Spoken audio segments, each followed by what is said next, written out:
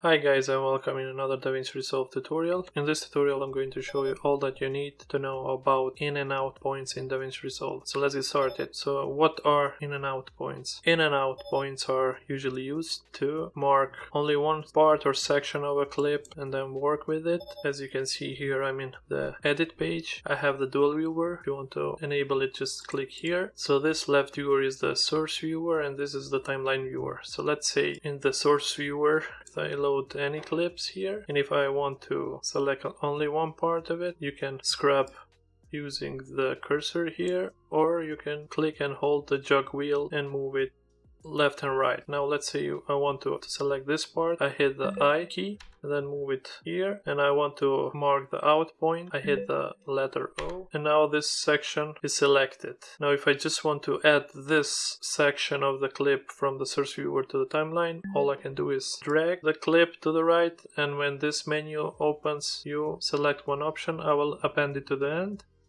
And now only the selection that was marked with the in and out points is appended to the end of the timeline. Now you can also use the in and out points in the timeline. Same procedure here. I for in point, O for out point. And now if I click outside the clips in the empty area, you will see that only that section is highlighted. Now to remove the in and out points, if you want to remove only the in point, you hit the Alt key and I. And now the in point is removed. If we want to remove only the out point, then you will click Alt and O, and now only the out point is removed. And if you want to remove both of them at the same time, you hit the Alt and X key.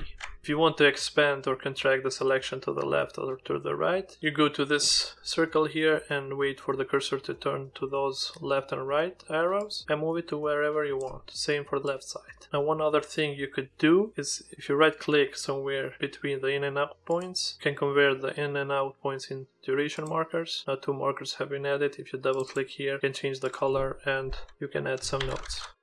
If I want to remove the markers, click here and remove the selected markers. Another trick, if you want to quickly add in and out points to select only one clip, all you can do is select the clip and hit the X button on the keyboard, and it will add an in and out point on the selected clip only. Now also if I add an in point here and out point here, if I just want to delete this part of the clip, I hit the backspace, it will delete only that section of the clip. And also if I want to cut only that part of the clip, it will cut it. And if I go to the end of the timeline, Ctrl V to paste it, only that part of the clip has been pasted. Now the in and out points can also be used in the other sections of the DaVinci Resolve 17. So if I go in the cut page and I want to add an in point here, hit the I button and then move scrap through the timeline, hit the O button, and the in and out points have been added. Also in the Fairlight they will also be visible. If I want to add other in and out points in the Fairlight, I for in point and O for out point, and those are added. In and out point are very useful